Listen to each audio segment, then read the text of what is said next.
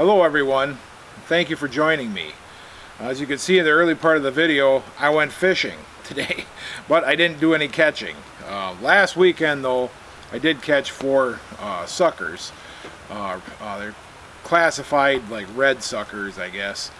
A sucker is not a carp, it is a rough fish, and in the spring on this river we have a pretty good run, so I do like to catch a few. Normally what I do is can them. If you fillet them, you end up with a lot of bones. If you can them, the bones actually disintegrate. You can make a nice patty with them and fry them up. So that's what I'm going to do today. Unfortunately, I can't show you how to clean them because I did that last weekend and I had some camera trouble. So anyway, in the meantime, I did can up some pints, and just regular cur ball jar, full, fill it up. The normal canning procedures, and pressure can them, or they're pressure cooked and canned, and then basically you make a patty out of them and fry them, and they're pretty good that way. So today that's what I'm going to try to do here at the cabin. I also have some asparagus. I'd like to say it was harvested wild, but it's not. It's a little bit early here yet. And as far as the sucker run is over. So just like on the Wisconsin, the walleye run is over. So spring is comes and goes in a hurry here. And as a matter of fact, last weekend we still had snow on the ground. So that tells you how it is. But today it's beautiful, 55 degrees I'd say, and sunny. So we're gonna get to going on this and see what happens. The first thing you want to do, obviously, is get a good fire going. Normally I use red oak for cooking fire. Get your cast iron out. I actually haven't used this since last fall. I'll have to oil it again. So we'll throw a little oil in it. Normally I use canola. Canola oil is handy. It's cheap. You can get it anywhere, pretty much. And it has a high smoke point, so it doesn't actually burn easily. So basically I put the oil in, I just kind of take a cloth, spread it around, do the lid, wipe up. Like I said, it's been sitting. I mean, it was covered, it was closed up and all that, but I don't know, there's always seems like there's ash and stuff from the last time I used it. So we do that. And then I put it on the fire.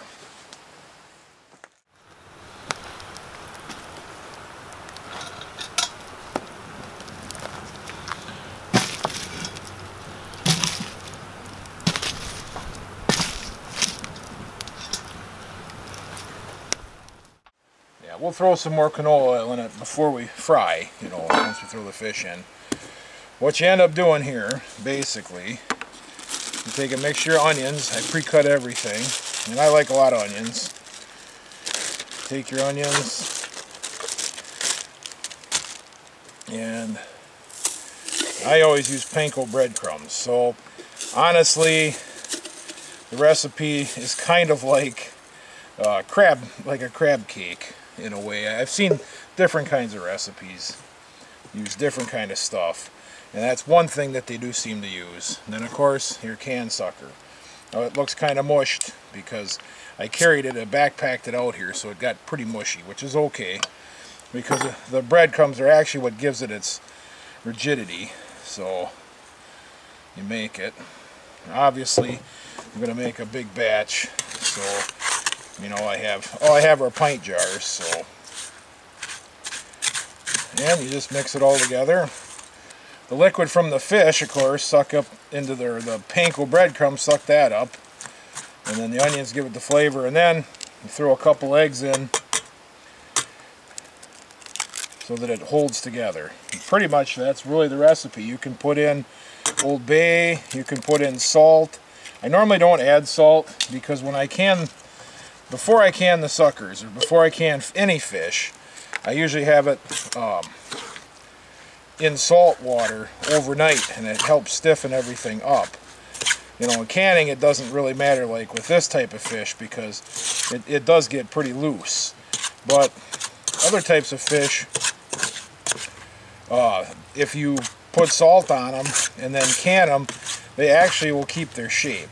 Like catfish, for example. You know, it's a white fish, but it's pretty, you know, pretty rigid. Now, salmon still doesn't. I mean, you know, you buy canned salmon, it looks pretty much like that. It comes out solid, but, you know, whatever you do with it, it's going to make, you know, it's going to do what it wants to do, and it's going to fall apart. So, it's not like fresh fish, but, and like I said, suckers, you can see here, or any fish that has a lot of bones that you don't want to try to pick out while you're eating, you know, you just can them, and then the bones are very soft. And actually, there's good calcium, good nutrition within those bones. So, now, we'll throw some oil on our pan, or I mean on our black iron, and on our pot, and see if we can drop some of these in here and make patties, and I'll show you how they fry. They actually fry up pretty fast.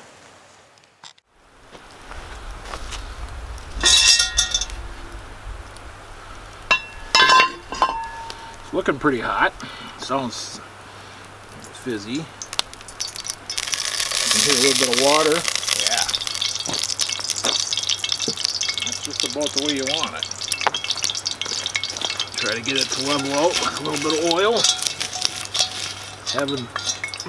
Having some leather gloves helps a lot.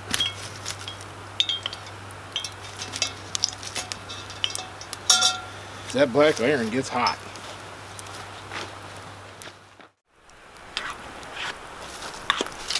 And all you do is do like that, drop them in there.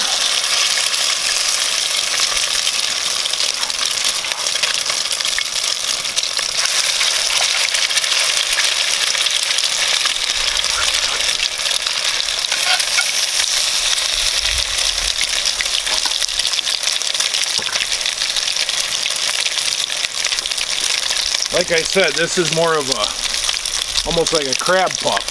A seafood puff.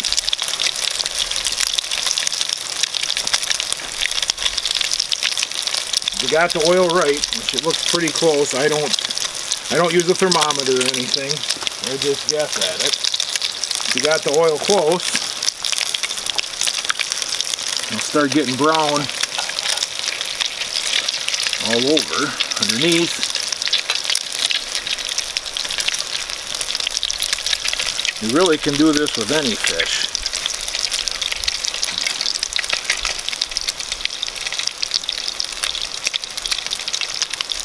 You probably don't want to put the lid on it. This helps relieve the moisture out. So you can see this one here already is starting to look looking golden brown underneath. You can just see the edges. I don't know if it shows up on the camera, but this one too, actually. I threw them in first. That was the first one. They're a little big. Maybe they make them smaller. Another good thing to do on the campfire is a hush puppy. I don't know if anybody likes those, but a little bit of oil, make a stiff cornmeal mixture. Hush puppies and catfish go good together. Actually, hush puppies and just about any fish go good together. A lot of times I like rice. Today I have just vegetable, because I'm going to have more than enough fish for myself. I am by myself. The egg should hold it all together.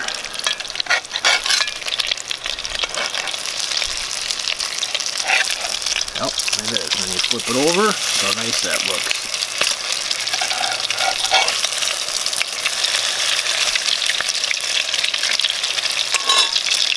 And I put them out, and I pull them out, I put them on a paper toweling, just like if you're deep frying. Even though you're not deep frying, it helps relieve the oil. Get rid of some of that oil. I'll turn our other one.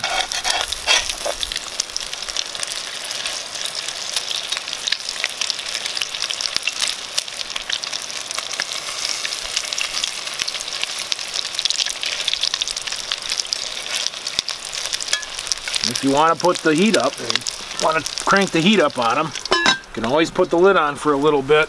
That traps the heat and traps the moisture too.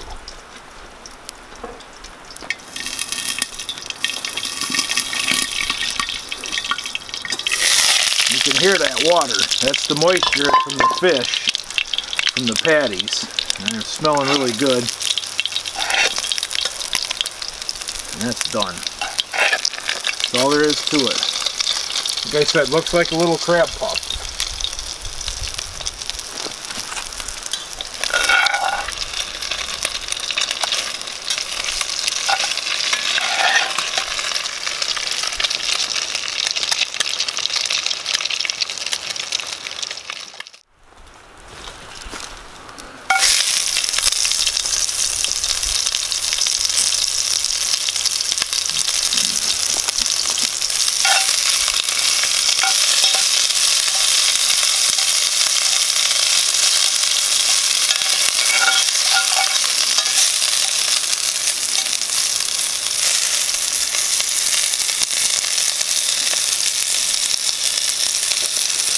Asparagus I just want softened up, so that won't take long. That's usually pretty good raw anyway, but we'll, once we got a hot fire, saute it up.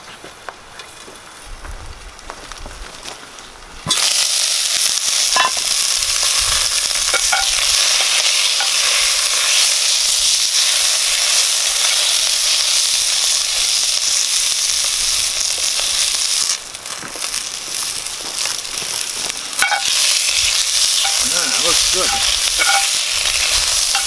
Get them tenderized somewhat. You can burn them pretty quick, so don't overcook them.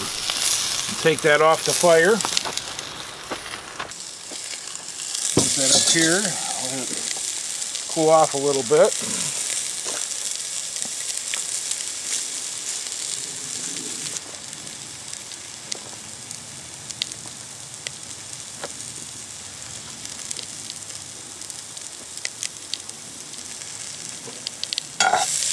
Black iron will keep cooking, so you got to be careful. Make sure you pull it off in time. There you go.